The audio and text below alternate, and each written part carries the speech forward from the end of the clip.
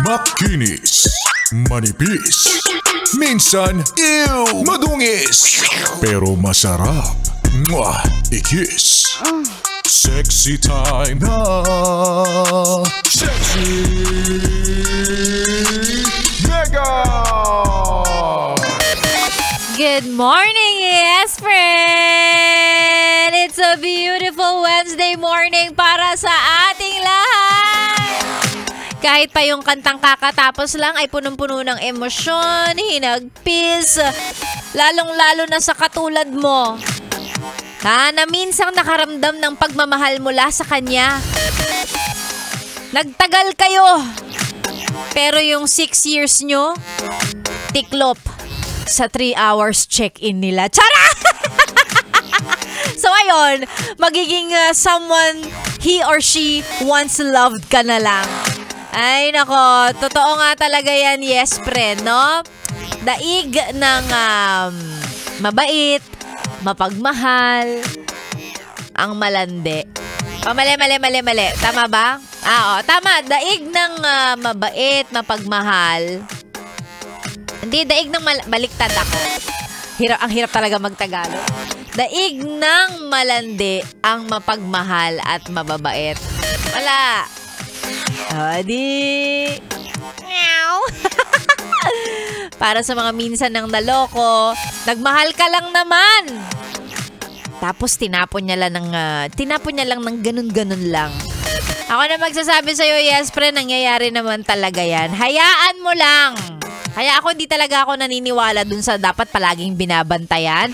Dapat may access ka sa lahat ng mga social media accounts niya. Dapat alam mo yung bawat galaw niya.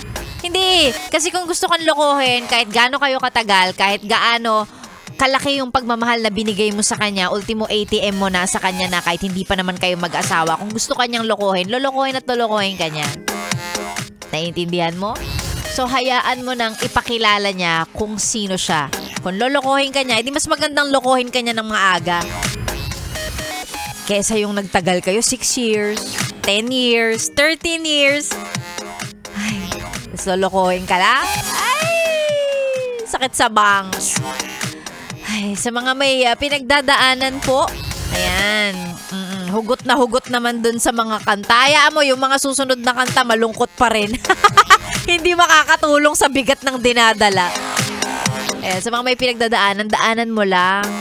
Huwag kang mag-alala, pag may nahanap kang bago, lalandi ka rin naman. Pagdaanan mo lang, be. Ganyan talaga yan. Ay, daming hugot ang aga-aga. Sexy Megan po ang niyong kasama. Good morning sa lahat ng mga nasa kalsada, nasa biyahe. Oy, magandang umaga po sa inyo. Sexy Megan po ang niyong naririnig. O eto naman, para dun sa mga masaya sa buhay nila kasi nahanap na nila yung alam mo na, yung talagang confident na sila na hindi sila iiwan. Nahanap na yung tamang tao, nasa tamang tao na daw sila. Baka gusto nyo mag-share ng prayers. Paano nyo pinagdasal para makuha na rin daw ng mga hanggang ngayon ay single at hinahanap pa rin yung taong para sa kanila. Oo, prayer reveal daw. Magandang umaga po sa inyo sa mga nais magpa-shoutout. I-send lang sa ating Facebook page ang mga pa-shoutout ninyo na may kasamang selfie ng radyo. Gusto ko nakikita yung radyo nyo, naka 101.1 Yes FM ha. I-send sa ating FB page, Yes FM Manila, or sa page ko pwede rin, DJ Megan Yes FM. Ako na po ang inyong kasama at tuloy-tuloy hanggang mamayang tanghali sa stasyong masarap pakinggan. Kasama mo na si Sexy Megan. This is 101.1 Yes FM. O, yan.